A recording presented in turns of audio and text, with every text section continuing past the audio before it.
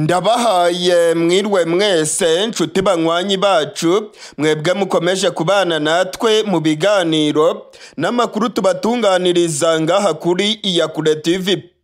Iyakure TV ni imbonesha kure imwe rudende ibashitsa ko amakuru yizewe, amakuru atosoye, amakuru aba yatohojwe n'itsinda ry'abamenyesha amakuru b'inzobere mu karere k'ibiyaga binini maze tukayabashikiriza mu buryo bwihuse. Turi kwigenekerezo rya 11 ukwezi kwa 10 umwaka w'ibihumbi 2024.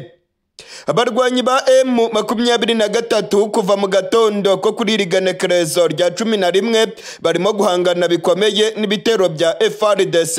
Imirwano ikomeye irimo kubera mu gace ka Sake muri teritwari ya Masisi.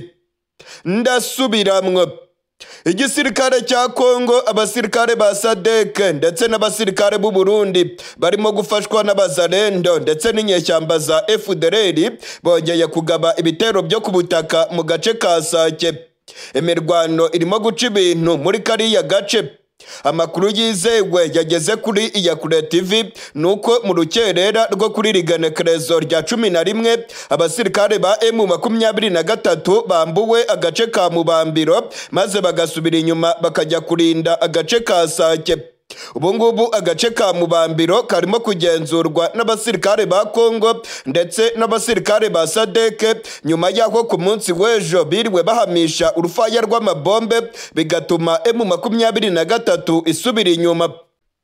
Amakuru yizewe arimo kutugeraho avuye ku rubuga rw'intambara aravuga yuko kuva mu rukerera rwo kuri rigenekerezo rya 11 ibimodoka by'intambara ndetse n'abasirikare ba FARDC barimo kugaragara mu gace ka Mubambiro. Aka gace ka Mubambiro abarwanyi ba M23 bari bamaze icyumweru cyose barakigaruriye ndetse FARDC yakoraga ibishoboka byose ngo ikisubize.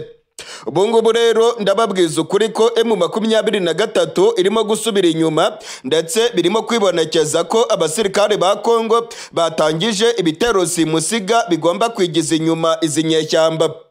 General FARDC Kabwe urongoye operasiyo muri Kivu y'Amajyaruguru na Kivu y'Amajyepfo ku munsi w'ejo yavuze yuko bagiye gusyonyora abarwanyi ba M23. General FARDC Kabwe yavuze yuko igihugu cya Kongo cyatangije ibitero karahabutaka bigamije kwigiza inyuma ndetse no guhumbahumba abarwanyi ba M23. Kuri ubu rero agace ka Mubambiro karimo kugenzurwa na FARDC ndetse agace ka Sake karimo kuberamo imirwano ikomeye cyane. Ibimodoka byinshi by'intambara ndetse n'abasirikare benshi ba FARDC, abarundi, abacancuro ndetse n'abasirikare ba SADC utibagiwe n'interahamwe za FDLR ndetse n'abazalendo. Aba bose barimo kugaragara ku rubuga rw'imirwano mu nkengero z'umujyi wa Sake aho barimo guhangana bikomeye n'inyeshyamba za M23. Abarwanyi ba M23 ku munsi w'ejo bigambye ko bigaruriye agace ka Masisi Centre, ariko kuri ubu ngubu igisirikare cya Kongo kiravuga yuko M23 itigeze yigarurira agace ka Masisi Centre ndetse FARDC iravuga yuko yasubije inyuma ibitero bya bano barwanyi.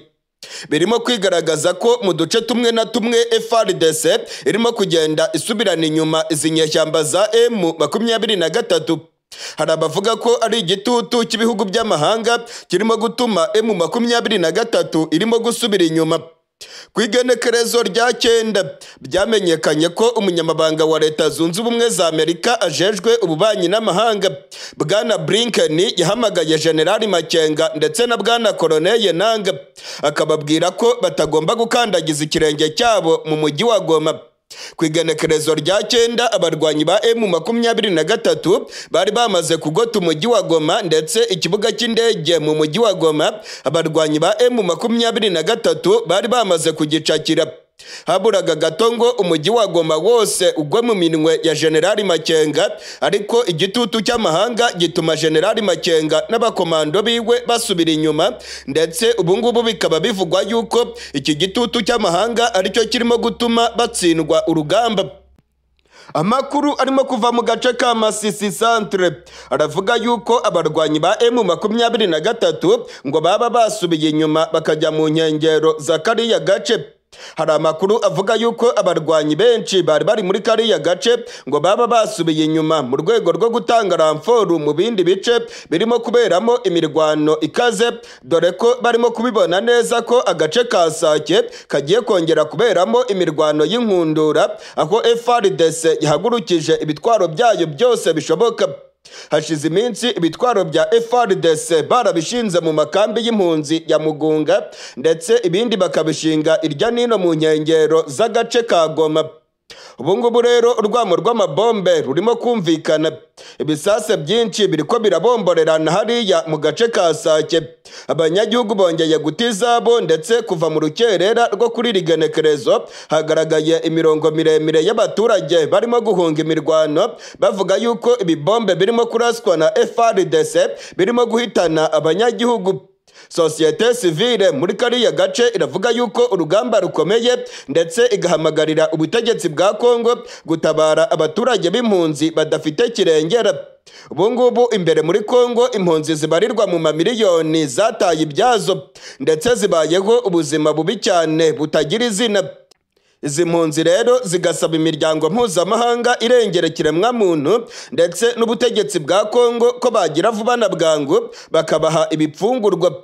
Iri jwi ry'impunzi ariko risa nk'iritazumvikana, kuko kuva iyi ntambara yatangira benshi barimo kwicwa n'inzara, abandi bakicwa n'indwara z'imirire mibi kubera inzara irimo kubamerera nabi irya nino mu makambi y'impunzi. Kugeza ubu turiko turavugana rero ibintu ntabwo byoroshye, imirwano irimo guca ibintu. Imirwano irakomeye cyane mu buseruko bwa Kongo, birimo kwibonekeza ko agace ka Sake kabaye isibaniro ry'imirwano ikomeye. M23 irimo kugenda isubira inyuma. Agace ka Mubambiro M23 yakavuyemo, dore ko M23 itabashaga gusubizanya na FARDC kuko ibitwaro bya FARDC byari bishinze mu makambi y'impunzi, kandi M23 ntabwo yari kurasa abasivile, byari kuba ari ugukora ibyaha by'intambara. Amakuru atugira ko rero akavuga ko M23 yahisemo gusubira inyuma kugira ngo irinde agace ka Sake, ndetse na FARDC ive mu makambi y'impunzi maze bahanganire mu nkengero z'umujyi wa Sake. Urugamba rurakomeye rero. Indege z'intambara za FARDC mu rukerera rwo kuri rigenekerezo zamishije urufaya rw'amabombe mu gace ka Sake, ndetse zino ndege za FARDC ku munsi w'ejo zazonze bano barwanyi ba M23 mu gace ka Mubambiro. Mu gihe rero imirwano ikomeje guca ibintu mu gace ka Sake, mu mujyi wa Goma naho ibintu bikomeje kuba bibi cyane. Igisirikare cya FARDC ndetse n'abazalendo bakomeje kwica abantu. Mu ijoro ryakeye amakuru atugeraho aravuga ko abantu 3 barashwe, ndetse abandi 4 bagakomereka mu buryo bukomeye. Byabereye muri karitsiye ya Muri ndetse n'Amajengo. Amakuru atugeraho aravuga yuko zino karitsiye zabaye indiri y'ibyaha ndetse n'ubwicanyi, dore ko no mu minsi 2 ishize abantu 3 muri Majengo ndetse na Muri barashwe bakitaba Imana. Ubu bugizi bwa nabi bwose burimo gukorwa na FARDC ndetse n'abazalendo. Abanyagihugu rero bakavuga yuko ibi bigomba guhagarara, ndetse bamwe bakomeje kumvikana batera hejuru bazamura amajwi yabo bavuga yuko M23 ikwiye gutera igacakira umujyi wa Goma ikabakiza ibi bihararumbo bya FARDC ndetse n'abazalendo. Icyuka cy'intambara gikomeje kwiyongera hagati y'u Rwanda na Repubulika Iharanira Demokarasi ya Kongo. Perezida Tshisekedi wa Repubulika Iharanira Demokarasi ya Kongo akomeje gukubita agatoki ku kandi, akavuga yuko azashoza intambara ku gihugu cy'u Rwanda. Muri iyi minsi Perezida Tshisekedi akomeje gukusanya abatavuga rumwe n'ubutegetsi bw'u Rwanda, agamije kubatera inkunga ngo bahungabanye umutekano w'igihugu cy'u Rwanda. Mwarabyumvise mu minsi yashize, ndetse twarabibabwiye ngaha kuri Iyakure TV ko Perezida Tshisekedi yabonanye na General Kayumba Nyamwasa bakaganirira hamwe ibyo guhungabanya umutekano w'igihugu cy'u Rwanda. Perezida Tshisekedi kandi akomeje gufasha inyeshyamba za FDLR hagamijwe guhungabanya umutekano w'igihugu cy'u Rwanda. Perezida Tshisekedi yagiye yakira abatavuga rumwe n'ubutegetsi bw'u Rwanda barimo Padiri Thomas Nahimana uba mu Bufaransa, ndetse uyu nguyu avuga yuko yashinze guverinoma y'u Rwanda ikorera kuri Zoom nako mu buhungiro. Amakuru kandi akavuga yuko Perezida Tshisekedi yanabonanye n'uwitwa Eugene Gasana. Amakuru akemeza ko Perezida Tshisekedi yagiye abonana n'abandi bantu benshi, cyane cyane abahoze mu butegetsi bwa Habyarimana ndetse n'abahoze ari abasirikare mu butegetsi bwa Habyarimana. Aba bose rero Tshisekedi arimo guhura nabo kugira ngo abe yabatera inkunga ndetse abaha intwaro ngo batangize ibitero ku butaka bw'u Rwanda. Kuri iyi nshuro amakuru akomeye cyane yageze kuri Iyakure TV aremeza ko Perezida Tshisekedi arimo gukorana na Paul Rusesabagina hagamijwe guhungabanya umutekano w'igihugu cy'u Rwanda. Ndasubiramwo, hari amakuru yamenyekanye ko Perezida Tshisekedi arimo gukorana na Paul Rusesabagina bagamije guhungabanya umutekano w'igihugu cy'u Rwanda. Amakuru yageze kuri Iyakure TV aravuga ko Paul Rusesabagina yagiye muri ambasade ya Repubulika Iharanira Demokarasi ya Kongo i Buruseli mu gihugu cy'Ububirigi. Yahuriyeyo n'abasirikare bakomeye bakora muri ambasade ya Kongo hariya mu Bubirigi. Bagiranye ibiganiro bikomeye. Nyuma yaho Perezida Tshisekedi yahamagaye kuri telefone Paul Rusesabagina ngo bagirana ibiganiro bikomeye cyane byibanda ku bufasha ubutegetsi bwa Tshisekedi bwaha Paul Rusesabagina maze ngo bagahungabanya umutekano w'igihugu cy'u Rwanda. Uyu mugabo Paul Rusesabagina arazwi cyane irya nino ku isi. Uyu mugabo Paul Rusesabagina yakatiwe n'inkiko z'u Rwanda ndetse arafungwa aza guhabwa imbabazi na nyakubahwa Paul Kagame arongoye igihugu cy'u Rwanda. Paul Rusesabagina yahamijwe ibyaha by'ubwicanyi, ibyaha byo kurema imitwe y'iterabwoba yahitanye abanyagihugu mu majyepfo y'igihugu cy'u Rwanda mu gace ka Nyabimata, ni mu karere ka Nyaruguru ndetse no mu majyepfo ashyira uburengerazuba bw'igihugu cy'u Rwanda. Hari amabisi yari atwaye abasivile yatwitswe n'inyeshyamba za FRN zari zirongowe n'uyu mugabo Paul Rusesabagina. Kuri ubu rero amakuru akomeye cyane yageze kuri Iyakure TV aravuga ko uyu munyabyaha Paul Rusesabagina ari we urimo gukorana bya hafi n'ubutegetsi bwa Kinshasa. Perezida Tshisekedi yitabaje Paul Rusesabagina ngo arebe ko bafatanya guhungabanya umutekano w'igihugu cy'u Rwanda. Ni nyuma yo kwitabaza abandi benshi barimo General Kayumba Nyamwasa abahamijwe ibyaha bya jenoside barimo ba Kapiteni Sagahutu, abarimo Eugene Gasana, abarimo Padiri Thomas Nahimana ndetse n'abandi. Ni nyuma kandi yo kwitabaza inyeshyamba za FDLR akaziha intwaro nyinshi ndetse n'ibikoresho bya gisirikare hagamijwe guhungabanya umutekano w'igihugu cy'u Rwanda. Kuri iyi nshuro rero amakuru atugeraho aravuga yuko ibiganiro bya Tshisekedi ndetse na Paul Rusesabagina byibanze ku guhungabanya umutekano w'igihugu cy'u Rwanda. Ndetse amakuru atugeraho aravuga ko muri ambasade ya Repubulika Iharanira Demokarasi ya Kongo mu gihugu cy'Ububirigi haba harimo gucurirwa imigambi mibisha igamije guhungabanya umutekano w'igihugu cy'u Rwanda. Hari amakuru avuga ko Paul Rusesabagina yaba yaremerewe na Leta Zunze Ubumwe za Amerika ko zizakora ibishoboka byose zikamushyira ku ntebe y'ubutegetsi mu gihugu cy'u Rwanda. Ikimenyesha makuru cyegereye ubutegetsi bwa Kigali cyanditse yuko Leta Zunze Ubumwe za Amerika zaba zirimo gutegura Paul Rusesabagina kugira ngo zimwicaze ku ntebe y'ubutegetsi mu gihugu cy'u Rwanda. Ibingibi ngo ni imigambi ya Leta Zunze Ubumwe za Amerika ndetse zikaba zishaka ko uyu mugabo azaba igikoresho cya Amerika mu karere k'ibiyaga binini. Amakuru agera kuri Iyakure TV aravuga yuko Paul Rusesabagina ubungubu arimo gukorana na Tshisekedi, Amerika ndetse n'Ububirigi bakaba baramwemereye ko bazakora ibishoboka byose bakamwicaza ku ntebe y'ubutegetsi mu gihugu cy'u Rwanda. Ikimenyesha makuru igihe cyegereye ubutegetsi bwa Kigali cyanditse amakuru avuga yuko Leta Zunze Ubumwe za Amerika ziri mu migambi yo gushaka kwerekana ko Paul Rusesabagina ari umugabo ushobora kurongora igihugu cy'u Rwanda. Ibingibi rero biraca amarenga y'imikoranire ya Tshisekedi ndetse na Paul Rusesabagina na Leta Zunze Ubumwe za Amerika. Kuri ubu rero ubutegetsi bwa Kongo buvuga ko buzakora ibishoboka byose bugashoza intambara ku gihugu cy'u Rwanda. Perezida Tshisekedi ahora kubita agatoki ku kandi avuga yuko u Rwanda rwateye Repubulika Iharanira Demokarasi ya Kongo, akavuga ko abasirikare b'u Rwanda bari muri Kongo ndetse ko aribo barimo gufasha M23 kwigarurira ibice byinshi by'ubuseruko bwa Kongo. Perezida Tshisekedi rero akavuga yuko nta kindi kizaca imirwano mu buseruko bwa Kongo usibye ngo gutangiza intambara ku gihugu cy'u Rwanda yita nyirabayazana w'umutekano muke mu buseruko bwa Kongo. Ibi ngibi ni ibintu u Rwanda rwateye utwatsi ndetse rukavuga ko ataho ruhuriye n'ibibazo bya Repubulika Iharanira Demokarasi ya Kongo. Perezida Tshisekedi na General Evariste Ndayishimiye bakomeje gutegura intambara ikomeye mu karere k'ibiyaga binini. Ndasubiramwo, hari ibimenyetso bikomeye cyane birimo kwerekana ko Repubulika Iharanira Demokarasi ya Kongo n'igihugu cy'u Burundi barimo gutegura intambara ikomeye cyane mu karere k'ibiyaga binini. Ubu ngubu amakuru akomeye cyane yamaze kumenyekana mu gihugu cy'u Burundi nuko igihugu cy'u Burundi cyamaze kwakira intwaro zikomeye zivuye muri Repubulika Iharanira Demokarasi ya Kongo. Ndasubiramwo, Repubulika Iharanira Demokarasi ya Kongo yamaze guha igihugu cy'u Burundi ibitwaro bikomeye cyane.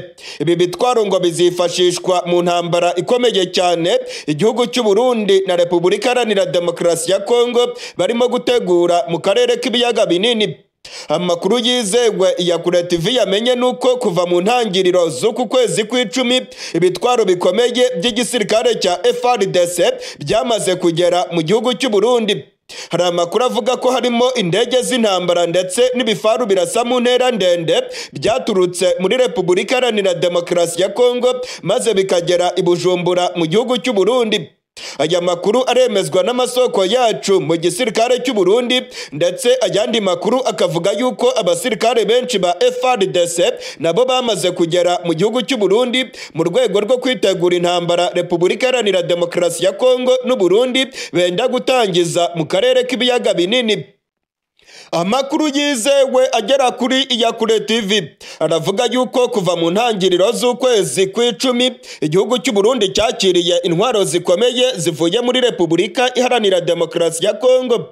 Izi ntwaro kandi ngo zazanye n'abasirikare benshi batari babandi bagera ku 600 twababwiye batangiye kugera mu gihugu cy'u Burundi ku igenekerezo rya 7 ndetse n'8. Hari abandi basirikare benshi ba Repubulika Iharanira Demokarasi ya Kongo bamaze kugera mu gihugu cy'u Burundi mu ntara za Bubanza, muri Cibitoke ndetse na Kirundo. Amakuru atugeraho aravuga ko aba basirikare nabo bamaze iminsi bari mu myimenyerezo ikomeye hafi y'ishyamba ry'ikibira ndetse abandi bakaba bitoreza mu ntara ya Kirundo. Amakuru aravuga ko ubutegetsi bwa Kongo n'ubutegetsi bw'u Burundi bahisemo gufatanya ndetse bagahuza imbaraga mu bya gisirikare ngo bagategura urugamba rukomeye benda gutangiza ku gihugu cy'u Rwanda nk'uko amakuru atugeraho abyemeza. Ubu ngubu rero abasirikare babarirwa mu 200 ba Repubulika Iharanira Demokarasi ya Kongo ngo bamaze kugera mu gihugu cy'u Burundi. Aya ni amakuru twatangarijwe n'isoko yacu ikomeye cyane mu gisirikare cy'u Burundi. Ibitwaro biremereye birimo ibimodoka by'intambara, ibisase bya za misile ndetse n'inkoho ntoya byose byamaze kugera mu gihugu cy'u Burundi. Harimo ibitwaro birasa mu ntera ndende ndetse n'amasase menshi cyane. Ibi byose ngo byamaze kugera mu gihugu cy'u Burundi. Mu ntwaro karahabutaka kandi Repubulika Iharanira Demokarasi ya Kongo yohereje mu gihugu cy'u Burundi harimo indege 2 z'intambara ndetse amakuru akavuga ko hari na za drone de surveillance zavuye i Kinshasa zikerekeza i Bujumbura mu gihugu cy'u Burundi. Amakuru yizewe yageze kuri Iyakure TV aravuga ko intwaro zikomeye Repubulika Iharanira Demokarasi ya Kongo iherutse kugura mu Bushinwa ndetse n'izo baherutse kugura mu Burusiya na Turukiye. Izi ntwaro zohererejwe ubutegetsi bwa Gitega. Izi ntwaro ngo zoherejwe i Gitega ndetse abasirikare b'abacancuro ba Kongo niyo mpamvu bagiye mu gihugu cy'u Burundi bajyanye na General Chiko Chitambwe ndetse ngo bagiye kwigisha abarundi uburyo bwo gukoresha ziriya ntwaro zikomeye. Mu makuru twabagejejeho mu minsi ishize twababwiye ko General Chiko Chitambwe ndetse na General Omega arongoye inyeshyamba za FDLR bamaze kugera mu gihugu cy'u Burundi. Bagiye bari kumwe n'abakomando 200 b'inyeshyamba za FDLR babandi bavuga ko ngo barwana aho rukomeye bo mu mutwe wa CRAP. Haje kandi abacancuro benshi b'igisirikare cya Kongo babandi bakomoka mu bihugu by'Uburayi bw'Uburasirazuba muri za Romania, Belarusi ndetse no mu bindi bihugu bya hariya mu gace k'Uburayi bw'Uburasirazuba. Aba bose rero bari mu gihugu cy'u Burundi barimo gutanga imyimenyerezo ku mbonerakure inyeshyamba za FDLR ndetse barimo no gutoza abasirikare b'u Burundi ingene bazakoresha biriya bitwaro biremereye byavuye ku butegetsi bwa Kongo. Amakuru yizewe kandi arimo kugera kuri Iyakure TV aravuga ko irya nino mu gihugu cy'u Burundi ibikorwa by'imyimenyerezo bigikomeje. Urwaruka rwinshi rurimo kwinjizwa mu gisirikare ku nguvu. Ubutegetsi bwa Gitega bwashyizeho imikwabu ikomeye yo gufata abajene bagahita bajyanwa mu gisirikare ku nguvu, ndetse ubutegetsi bwa Gitega buvuga yuko ngo burimo gukusanya abarwanyi barenga 50,000 kugira ngo batangize urugamba ku gihugu cy'u Rwanda.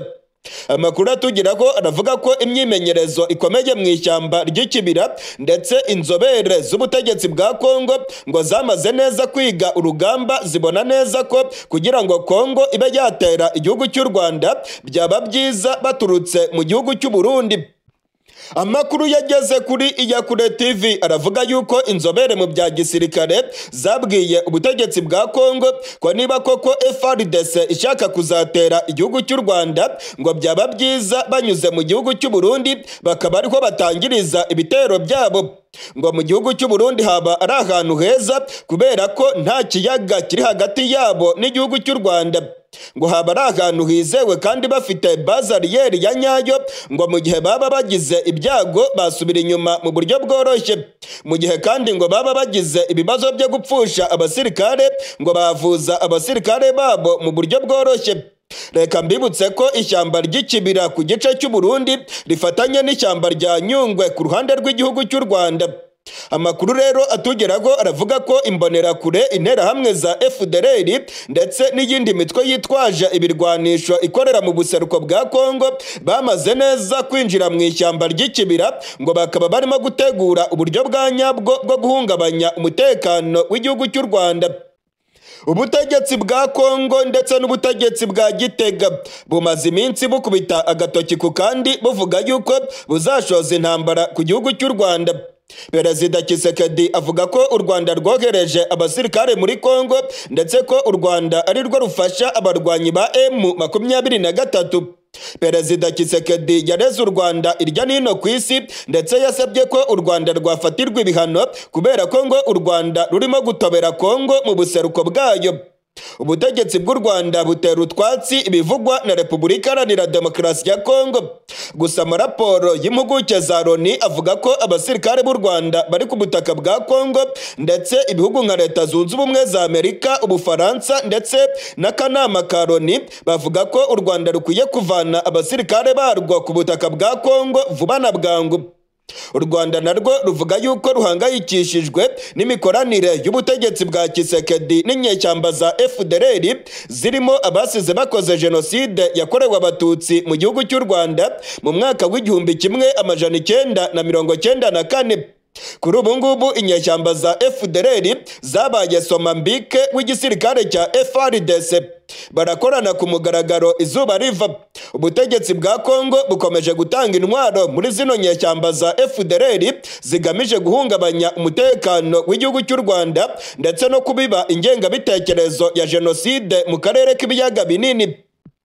Ubutegetsi bw'u Burundi bwo buvuga yuko u Rwanda rufasha inyeshyamba za Red Tabara zikorera mu majyepfo ya Kivu. Amakuru atugeraho avuga yuko General Evaristo Ndayishimiye nawe akubita agatoki ku kandi akavuga yuko bitumvikana ukuntu igihugu kibanye cy'u Rwanda ngo cyaba gifasha Red Tabara ikorera muri Kivu y'amajyepfo.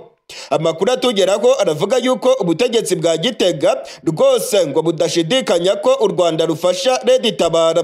General Neva yarabyitangarije mu majambo yiwe avuga ko ngo u Rwanda rufasha Red Tabara rukayiha imyimenyerezo ndetse n'ibikoresho bya gisirikare maze ngo u Rwanda rugatuma Red Tabara gukora ibikorwa by'iterabwoba mu gihugu cy'u Burundi. Ni ibintu u Rwanda rwateye utwatsi ndetse rukavuga ko atashingiro bifite. Ubu rero ubutegetsi bwa Gitega n'ubutegetsi bwa Kinshasa bamaramaje baravuga ko byanga bikunda ngo bagomba gushoza intambara ku gihugu cy'u Rwanda. Iyi ntambara kandi ngo bagomba kuyitangiza baturutse mu gihugu cy'u Burundi. Abasirikare benshi ba FARDC barimo kugera mu Burundi. Inyashyamba za FDLR zamaze kugera mu gihugu cy'u Burundi. Noneho ikindi gikomeye cyane, General Chiko Chitambwe uyu nguyu ni umusirikare akomeye muri Kongo, akaba chef d'etat major ajejwe za operation, nawe yamaze kugera mu gihugu cy'u Burundi ari kumwe na General Omega arongoye inyashyamba za FDLR.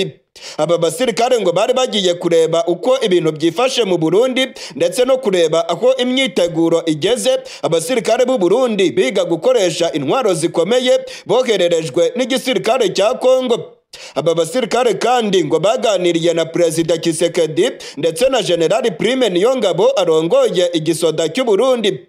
Uko bigaragara rero imyiteguro irarimbanije ndetse Repubulika Iharanira Demokarasi ya Kongo n'igihugu cy'u Burundi baravuga yuko byanga bikunda bazashoza intambara ku gihugu cy'u Rwanda.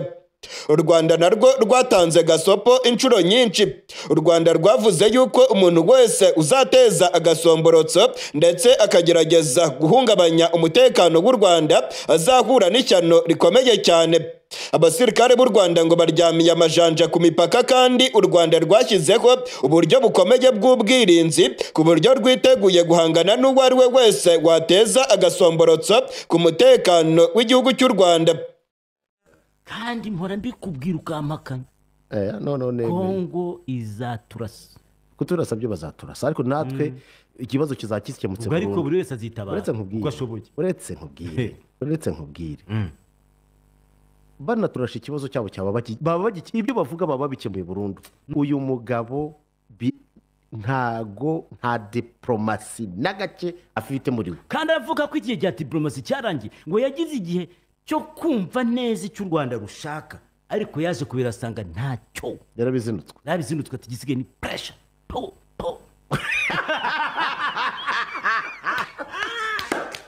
Ubu dushobora kwitega iki? Ni imigwano. Gaho rero. Kuko amakuru mfite na Kongo neri gukusanya ibindi bintu noneho bitari ifite bikabishyira hariya abakomando abacanshuro ntaza bari bo za South Africa zizamura abarundi bazamuka. Uzabureba itaka rigiye kwaka mu gihe cy'imvura. Ibaza itaka rizaka mu mvura. So kugeza no munsi wa none ntekereza yuko amahoro arambye muri aka karere asa nkaho agoye kugeza abantu bagitekereza gutya. Ariko nanone ndebeye mu bitaro bindi binini ibibazo biri muri aka karere bititondewe byateza umuriro waka ugurumana w'amazuku. Wowe ko biri 90% ushanishije ubona intambara iri kuri kangahe kwijana hagati y'u Rwanda na Kongo ndetse n'u Burundi? Muri igihe cyose intambara igiye gutangira itangizwa n'abantu babaze nabi. Uyu munsi wa none w'umuperezida avuga ko azayitangiza ashobora no kubikora by the way. Ibyo rero ntekereza ko 50-50 intambara ishobora kuba. Ariko ikiza nuko buri muntu wese arabizi. Rero kwitegura intambara mu gihe umuntu yaguteguje waburi ikigo ry'utitegura. None se nyine ndagira ngo umubwire ibintu umbwiye niba ari ibimenyetso biganisha ku ntambara hagati y'ibihugu bitatu bibiri bifatanije birwana n'igihugu kimwe ugwenda akaziramo n'ibindi ntazi bigakubitana muri rukaka. Icyuka cy'intambara gikomeje kwiyongera mu karere k'ibiyaga binini. Ubwoba ni bwose mu banyagihugu mu karere k'ibiyaga binini. Abamenyesha makuru baravuga yuko bafite ubwoba bw'intambara ishobora kuba igiye kwaduka mu karere k'ibiyaga binini itewe na Perezida Kisekedi ndetse na General Evariste Ndayishimiye barongoye igihugu cy'u Burundi. Ntabwo ari abamenyesha makuru gusa. Karidinali Fridore Ambongo urongoye Eklezia Katolika muri Repubulika Iharanira Demokarasi ya Kongo nawe yavuze ko afite ubwoba bw'intambara ikomeye cyane ishobora kwaduka mu karere k'ibiyaga binini. Nous craignons turatinya nibyo turatinya kubwibura ry'amahoro mu karere duherereyemo.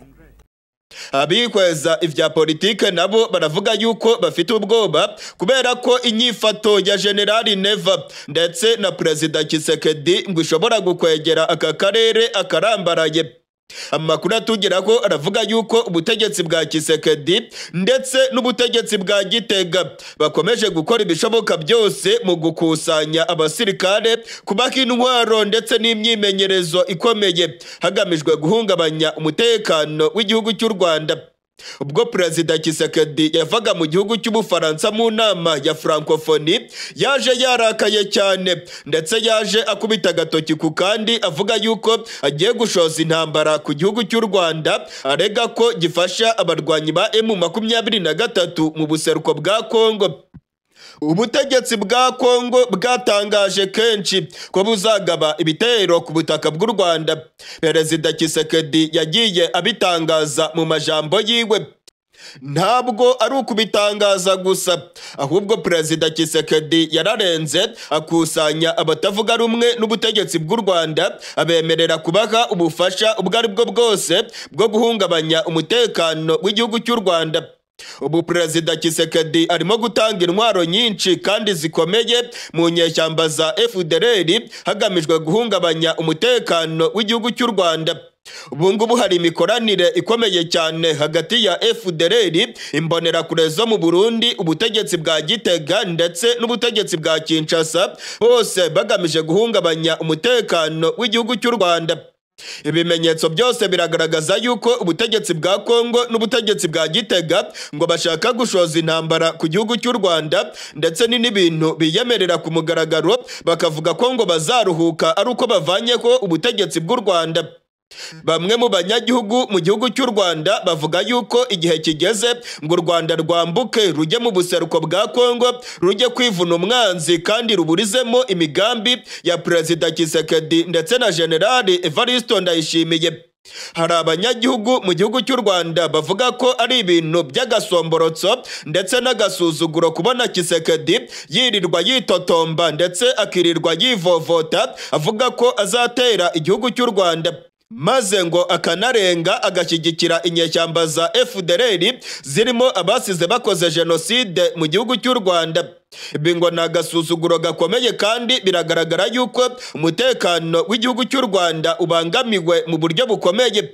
Abanyagihugu bamwe mu gihugu cy'u Rwanda bakoresha imbuga ngurukanabumenyi bavuga yuko igihe kigeze ngo u Rwanda rurwane na Kongo ku mugaragaro, maze u Rwanda ruce agasuzuguro ka Repubulika Iharanira Demokarasi ya Kongo. Aba banyagihugu babishingira ku kuba ibimenyetso byose byerekana ko Kongo ishaka gushoza intambara ku gihugu cy'u Rwanda kandi Kongo ikaba irimo gufasha FDLR nazo zigamije guhungabanya umutekano w'igihugu cy'u Rwanda. Mu mategeko mpuzamahanga rero ngo biremewe ko u Rwanda rwakwambuka ku mugaragaro ku manywa y'ihangu izuba riva, maze rugakocorana na Repubulika Iharanira Demokarasi ya Kongo rukaburizamo imigambi mibisha ya Perezida Tshisekedi ndetse na General Evariste Ndayishimiye. Bakomeje gukubita agatoki ku kandi bavuga yuko bazagaba ibitero ku butaka bw'u Rwanda. Mu gihe ubutegetsi bwa Gitega ndetse n'ubutegetsi bwa Kinshasa bamaramaje bari mu myiteguro yo gushoza intambara ku gihugu cy'u Rwanda, abanyagihugu bamwe ndetse n'abihweza ivya politike barabona ko iki gihe ari cyo cyiza ku gihugu cy'u Rwanda ngo kuba cyatera Repubulika Iharanira Demokarasi ya Kongo, maze u Rwanda rugatera rugamije kwirengera ndetse no kubungabunga umutekano warwo kuko ugeramiwe cyane muri iyi minsi. Aba banyagihugu bavuga yuko Repubulika Iharanira Demokarasi ya Kongo irimo kuzana agasomborotso ndetse n'agasuzuguro kandi ngo ibingibi ntabwo ari byo kwihanganirwa. Ngo u Rwanda rukwiye kugaba ibitero bigamije kuburizamo iyi migambi mibisha ya FDLR, imigambi ya Tshisekedi ndetse na General Evariste Ndayishimiye. Ibingibi rero nibivugwa irya nino ku mbuga ngurukanabumenyi. Gusa ubutegetsi bw'u Rwanda bwatangaje kenshi ko umutekano w'u Rwanda ucunzwe neza ndetse ko umuntu wese uzagerageza kuguhungabanya azahura n'ishyano rikomeye.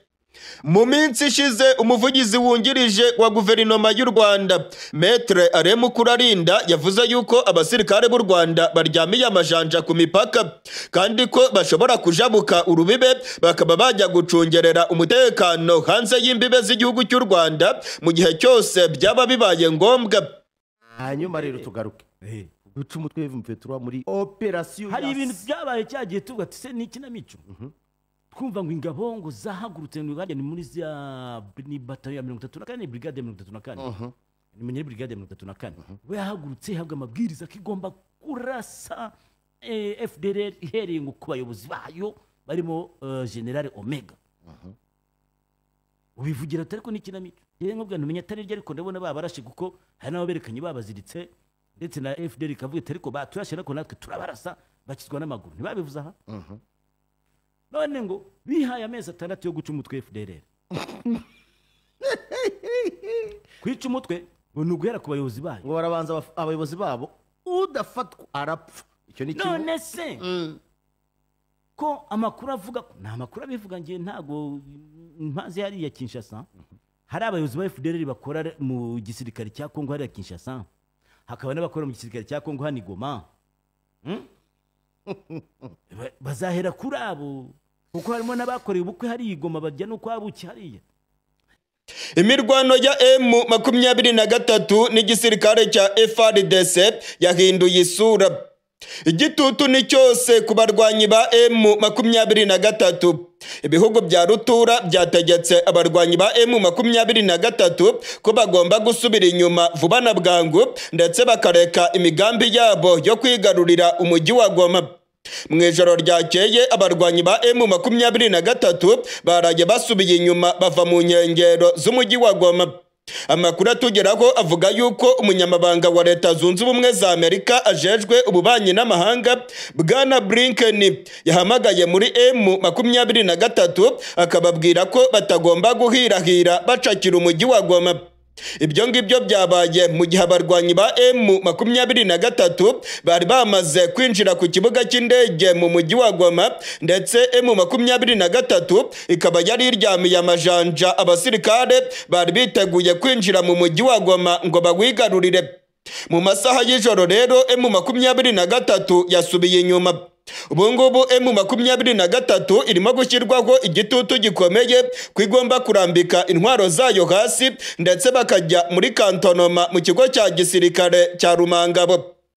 Hari amakuru avuga ko Leta Zunze Ubumwe za Amerika, Ubufaransa ndetse n'Ububirigi barimo gushyira igitutu ku barwanyi ba M23 kugira ngo barambike intwaro zabo hasi ndetse bajye muri kantonoma mu kigo cya gisirikare cya Rumangabo. Abarwanyi ba M23 rero byababereye ihurizo rikomeye. Abarwanyi ba M23 bararahiye barasizora bavuga yuko badashobora kurambika hasi intwaro zabo. Kuri ubu ngubu rero amakuru akomeye cyane ya Kure TV imaze kumenya aremeza neza ko kuva mu gatondo ko kuri rigenekerezo rya 10 abarwanyi ba M23 barimo gukora inama ikomeye cyane.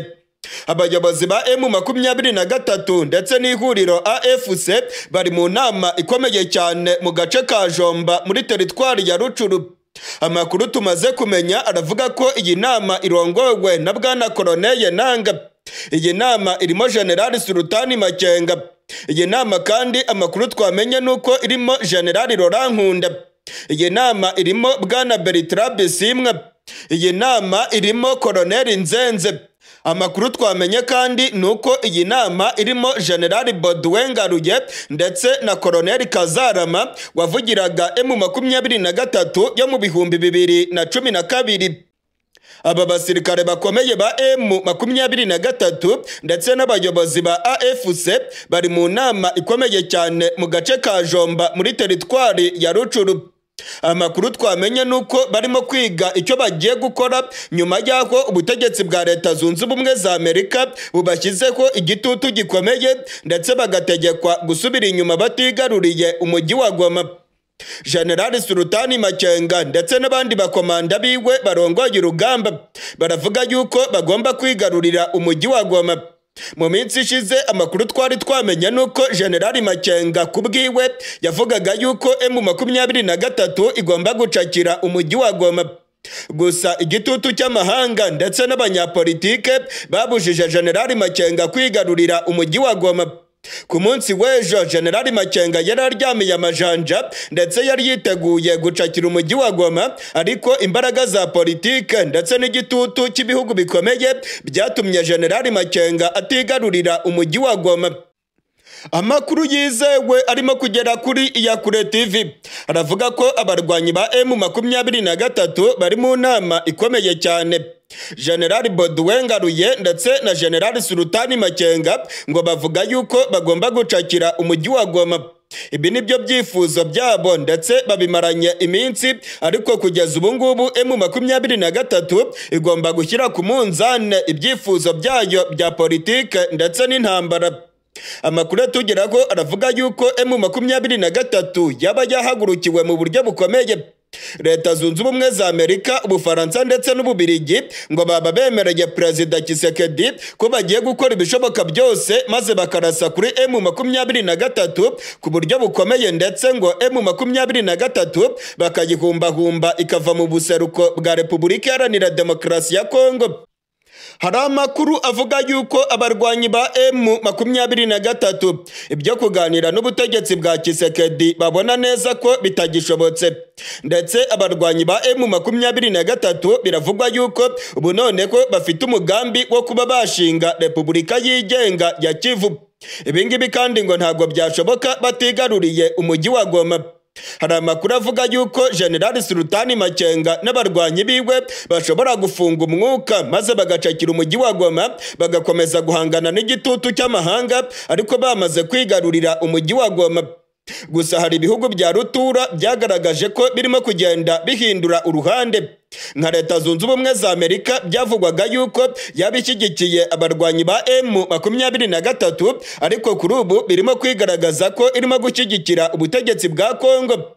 Byagora rero abarwanyi ba M23 kuba bashinga Repubulika yigenga ya Kivu mu buseruko bwa Kongo, mu gihe Leta Zunze Ubumwe za Amerika zidashyigikiye uyu mugambi.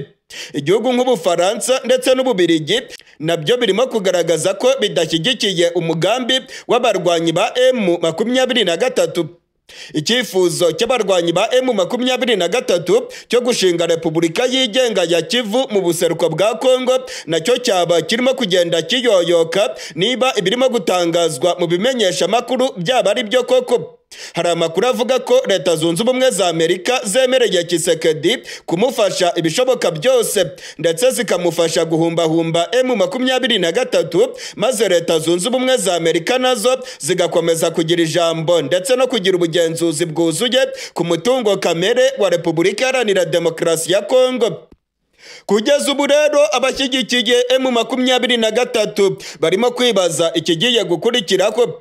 M23 iri ku gitutu gikomeye, gusa ku rubuga rw'imirwano M23 ihagaze neza. Ahantu M23 irimo kugaragaza intege nkeya ni mu gice cya politike ndetse na diplomasi.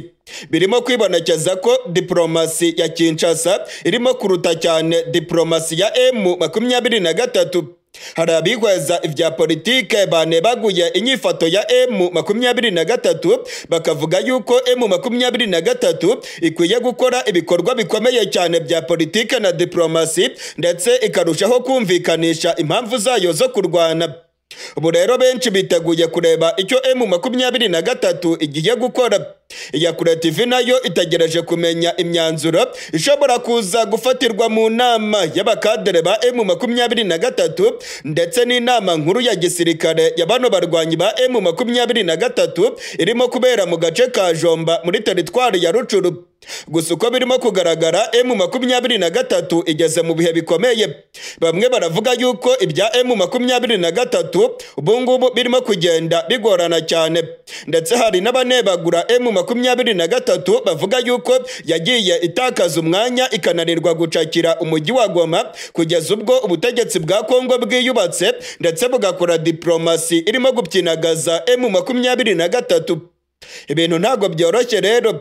Abarwanyi ba M23 ubu ngubu bari muri za pozisiyo zabo muri Nyiragongo ndetse na hariya muri Rucuru ndetse no mu bice bya Masisi. M23 irimo kugenda yigarurira ibice byinshi. Mu kanya kashize abarwanyi ba M23 bigaruriye teritwari ya Masisi yose.